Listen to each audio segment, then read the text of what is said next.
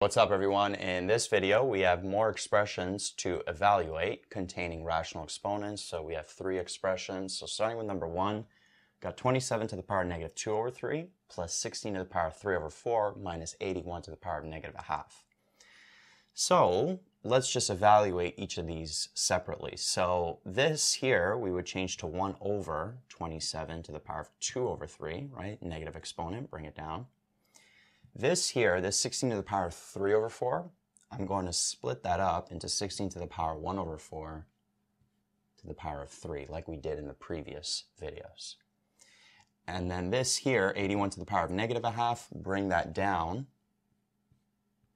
to the denominator and change the exponent to a positive. So from here, 1 over 27 to the power of 2 over 3, I'm going to split that up to 27 to the power of 1 over 3 to the power of 2, plus 16 to the power of 1 over 4, that's the 4th root of 16, it's 2, and then 2 to the power of 3 is just 8. And then this here would be 1 over 81 to the power of a half, that's like the square root of 81, which is just 9. Right? And then here, 27 to the power of 1 over 3, that ends up being 3, and then 3 squared is 9. So this would end up being 1 over 9 plus 8 minus 1 over 9. And then notice the 1 over 9s will just cancel out, and you end up getting 8 here as the final answer. Now, if these didn't cancel out, then these would be fractions you're adding. This 8 would be over 1. You'd have to get a common denominator, and then subtract the fractions, and then your final answer would most likely be a fraction. But this example is nice because the 1 over 9s netted out to 0. We're just left with 8. Moving on to number 2, we got 128 to the power of negative 2 over 7 divided by 128 to the power of negative 5 over 7. Now, we have this big fraction here, and the numerator has expressions with negative exponents. Denominator has expressions with negative exponents. And whenever I see negative exponents in a fraction, I always like to bring them over. So any negative exponents in the denominator, bring it to the numerator, make them positive. Any negative exponents in the numerator, bring them to the denominator. So that's what we're going to do here. So this we're going to bring down, and then this we're going to bring up. So we'll have 128 to the power of positive 5 over 7 over 128 to the power of positive 2 over 7, like that. Right? Now, what if this was positive 2 over 7? Then we would just bring this up, and it'd be 128 to the power of 2 over 7 times 128 to the power of 5 over 7. But because that was negative as well, we have to bring it down. And then from here, notice these have a common base.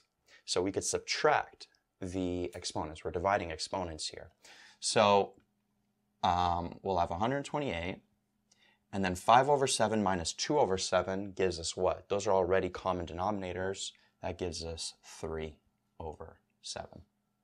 And then here you just have to evaluate this rational exponent. So this would be 128 to the power of 1 over 7 to the power of 3. 128 to the power of 1 over 7 is 2. 2 to the power of 3 is 8. So answer to number 2 is 8 as well. And again, you could check all of these, plug them in your calculator, make sure you are getting these final answers. And then finally, number 3, we got 81 to the power of negative 2 to the power of negative 0.25. Then we have 81 times 81 to the power of negative 7 over 4. So this one's a little bit more complex, but still not bad. So here we can multiply these exponents. So negative 2 times negative 0.25, that gives us 81 to the power of positive 0.5, or let's just put a half here as a fraction, all over. Now notice here we are multiplying exponents with the same base. And this 81 by itself, it has an exponent 1.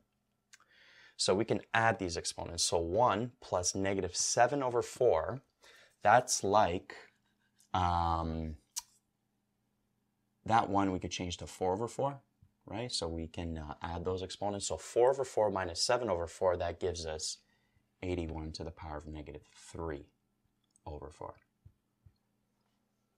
Right? Just added these. 1 plus negative 7 over 4 gives us negative 3 over 4. Then from here, notice we have a negative exponent, so I'm going to bring that up. So I'll have 81 to the power of a half and then 81 to the power of positive 3 over 4. And now we're multiplying exponents with the same base, so we could add the exponents. So we have 1 over 2 plus 3 over 4. Common denominator, so we could change this to a 4, change this to a 2. So that would be 5 over 4 when we add those two fractions. So this would end up being 81 to the power of 5 over 4. Then this is just a rational exponent to evaluate. So split this up, 81 to the power of 1 over 4 to the power of 5. Now 81 to the power of 1 over 4, or the fourth root of 81, is 3. And then 3 to the power of 5, that would give us, what, 243? So 243 is the final answer for number 3.